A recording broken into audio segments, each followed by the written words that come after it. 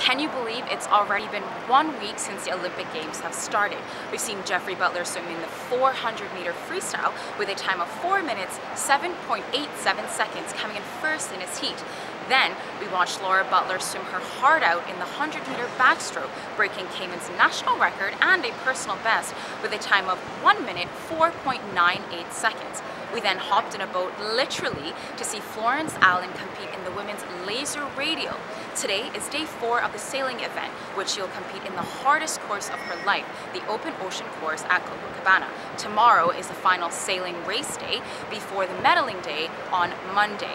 Next up, we have sprinter and 2-time Olympian Kimar Hyman running the 100-meter sprint tomorrow morning at 9:30.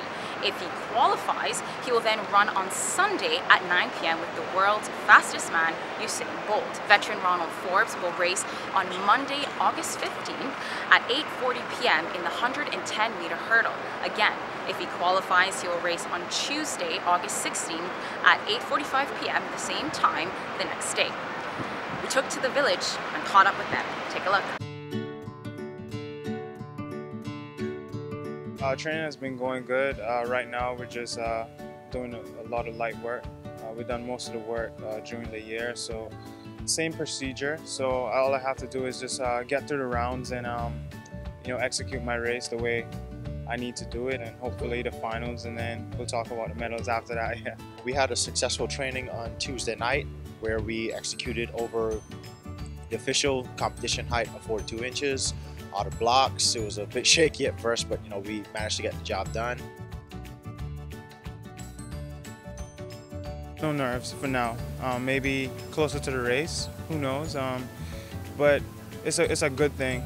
It's not nervousness as in, I'm scared. It's nervousness like, hey, I want to do good. Been here before several times, not just at the Olympics, World Championships, other major championships. So nothing has really changed. You still have to get out the blocks and get down to the line just like everybody else. I have to have my music, taking it slow. So I would warm up a little earlier, maybe take a walk around the track, kind of visualize everything. My race day preparation is the same thing as any other day. I go into practice, it's maybe a 5 or 10 minute, hey, how you doing? After that, don't talk to me. It's, headphones are on and I get in my zone. Sure, I'm young, I have a lot of drive in me, so yeah, I definitely see me going to Tokyo 2020, so yeah. It is possible. It is possible. I never count myself out. However, it's one Olympics at a time, and the goal is to get refocused after every season, take notes on what could have been improved, what some of the mistakes were, and always try to clean up. Definitely ready. I've been waiting for this my whole life. Back in 2012, I was really young, so I was inexperienced. Right now, I'm a little bit more experienced. I've met a lot of guys on the circuit. I've learned a lot of things, so I would say I'm ready. Standing here, I was able to get it done, and here I am, ready to compete.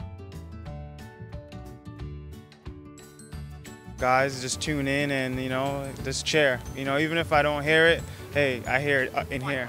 All of Team Cayman will be in the stands waiting and watching for the Olympics' most anticipated sport, track and field. If you turn up your volume just loud enough, you might hear us screaming in the background.